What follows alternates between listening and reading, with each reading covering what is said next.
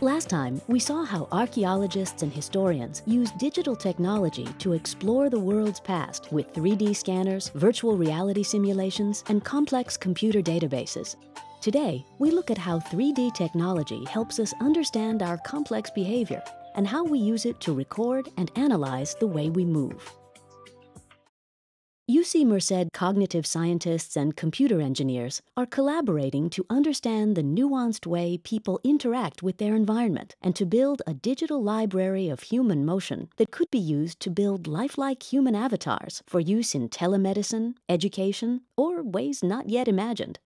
Computer engineering professor Marcelo Kalman and his research team at UC Merced can track and record people's movements with the same technology used in Hollywood. But instead of capturing the data and applying it during post-production to an avatar in the virtual environment, Kalman's team does it in real time, giving subjects full virtual immersion. This room brings together several different technologies. We have a motion capture setup that can track full body motions in real time, and we have a virtual reality screen that allows people to immersively interact with virtual environments in real time and in full scale. While having your avatar interact with fixed environments is pretty straightforward, the goal of this research is to let a user demonstrate how to perform the interactions within an intuitive virtual reality interface. We want to learn how people interact with each other and simulate that when in applications that would need people interacting with virtual characters.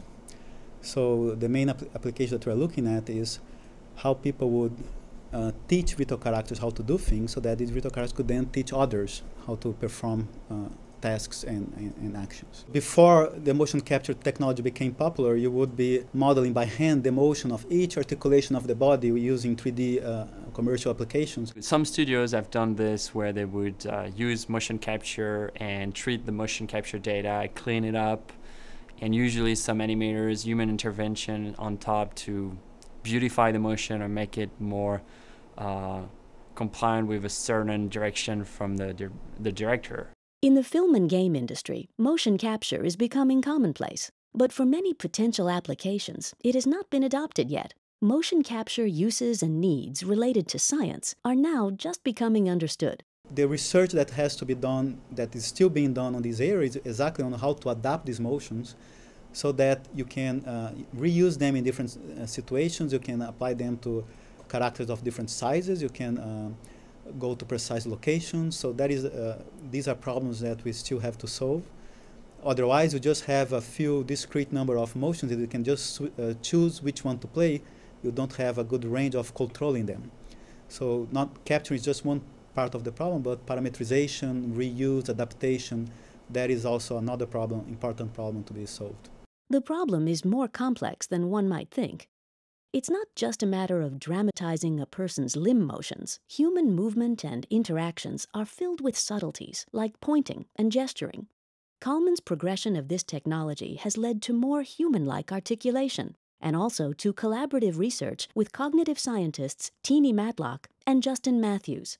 They're making discoveries in the way people point in reference to themselves, others, and other objects. Some of the problems that emerge in the space of engineering are problems that emerge in actual pointing among humans and so on. So how do we blend one gesture movement to another and this kind of thing?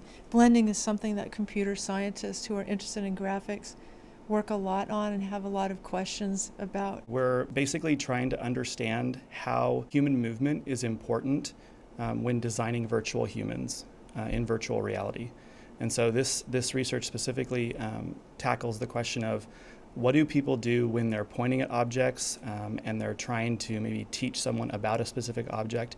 How do they reference that object not only with their hands while pointing, but also with their head or eyes while speaking about the object? I originally got interested in pointing because I was interested in spatial language. How is it that people identify things in space, or what's the real estate of that space and how do we describe it verbally?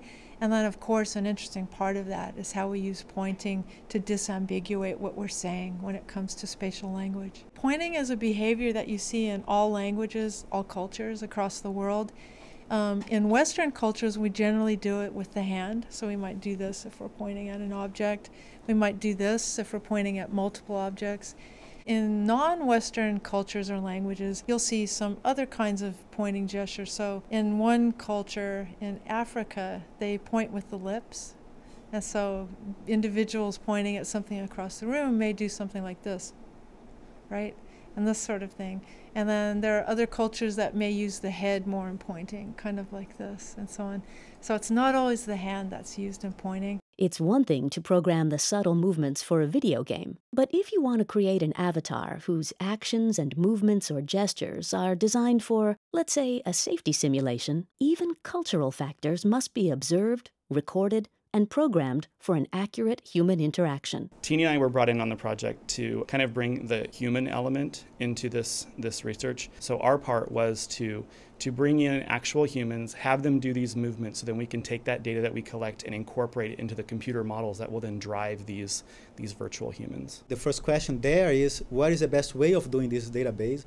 What are the limitations? What is the coverage space? How many variations we need? And for that, we need also to work on the user interface. What is the best way of capturing, modeling, and adapting and testing these databases, right? Once these databases are modeled, then we need to go beyond that and see how we can reuse the database to animate autonomous virtual characters that could then be teaching the information to other users or just for training them. What this technology allows us to do is capture that data in much more fine-grained detail so that we can actually capture the movement of the hand as it's pointing toward the object. We can capture that in real time, and we can capture it down to a few millimeters of accuracy. Whereas with video reconstruction or video recording, you can't really get that level of detail. You can just talk about the movement that a person participated in, but here you actually capture all the data and it's time locked to when they're doing it and how they're doing it. In our work, we are focused more on modeling the motions. And modeling means how we can capture motions from real people, but not only capture and play them, but how you can capture the meaningful part of it. So when you demonstrate how to make a surgery procedure, you later on would need to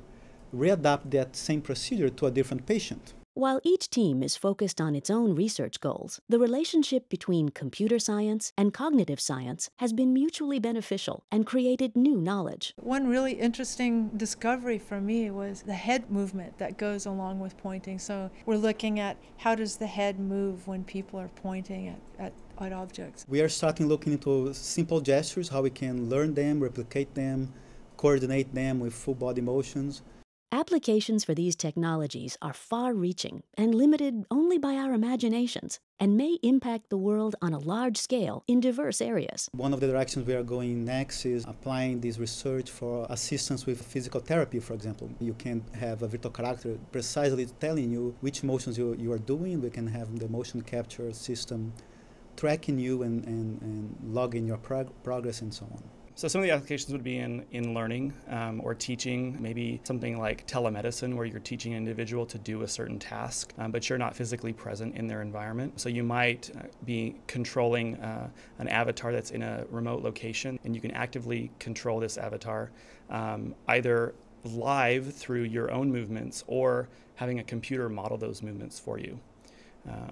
And so it's important to make those avatars look as human as possible, because you don't want that to be distracting from the task of actually learning the content that you set out to teach. This research, pulling in experts from engineering and cognitive science, is an example of how some complex questions require an interdisciplinary approach. Engineering here brings all of their knowledge about both human motion capture and also the technology that's used in this Powerwall setup. Teenie and I have a lot of experience in collecting data from human subjects, but in terms of implementing that technology into like a large-scale device like this, it takes a lot more people to control these systems and to write the computer code and to decode the information once you collect it.